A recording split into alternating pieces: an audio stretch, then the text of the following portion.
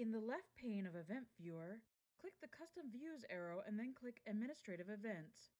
A list of Determine whether your workstation has experienced trouble obtaining a DHCP assigned IP address. In the Actions pane on the right, in the Administrative Events section, click Find.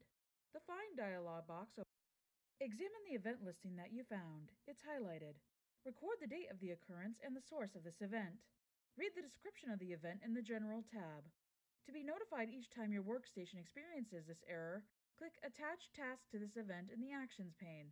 The Create Basic Task Wizard dialog box opens.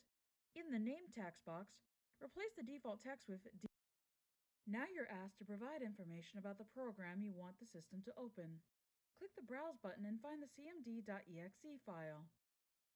You can see the task you just created by opening Task Scheduler.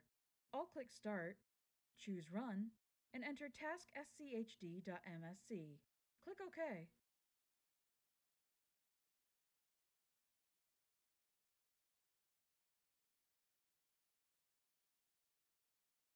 In the Task Scheduler window, click the down arrow next to Task Scheduler Library, then click Event Viewer Tasks. Select the task you just created and click Run. Observe the result. Close the command prompt. In the Security options on the General tab, know which user account will be used to run the task. Keep this task from running without removing it from Task Scheduler by disabling. Click Next to proceed to the exercise.